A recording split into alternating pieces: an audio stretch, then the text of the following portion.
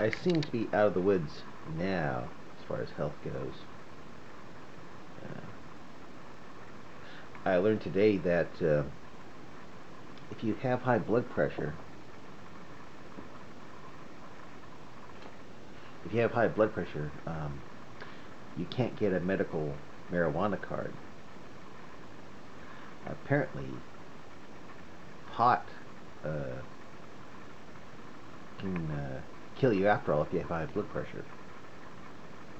My blood pressure is fine right now because I took a lisinopril last night. But I know there's something about pot because when I ate that edible last Tuesday, it lowered my blood pressure. It's like, whoa. But in the process of lowering my blood pressure, it screwed up my chemistry, the body chemistry, to the point where if I just exerted myself a little bit, it would shoot up to killer high, unreadable, to the point where it'd go, when I put on that blood pressure monitor, it'd go,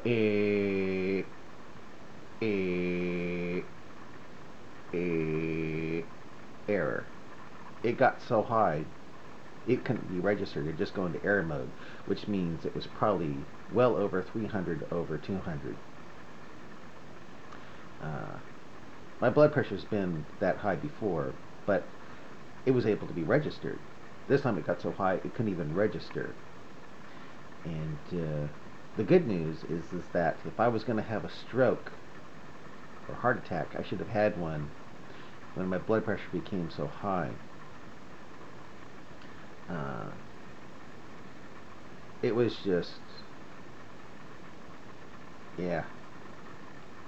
But when I ran up that hill and almost died, that was because the blood pressure became so high, because I had apparently Indica edible a few days before, and I didn't know that my blood pressure was out of whack, so if I exerted myself I would, kick the bucket. Well, anyway, it seems to have gotten back into it because I exerted myself today and I had no problem. Blood pressure didn't shoot up, so maybe things are starting to work out now. One of the reasons why I experimented with Indica pot is that I noticed that it affected the blood pressure, and so I thought if I could shake things up, maybe the body would, when there notes, the body would try to figure out what the heck was going on and maybe repair it, and then in the process of repairing it, fix my blood pressure situation so I don't have to take lisinopril anymore. I don't know if that is going to happen or not, but after that situation I had with the Indica that you saw me high on, I think I will not touch it for at least a month, maybe never. As again, I just found out today that if you've got high blood pressure, you don't get a medical marijuana card. So that kind of tells you something. And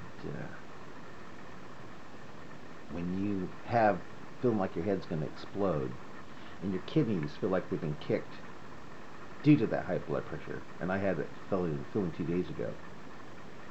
Not very fun. So apparently, you really can die from pot if you got high blood pressure problems. Bye.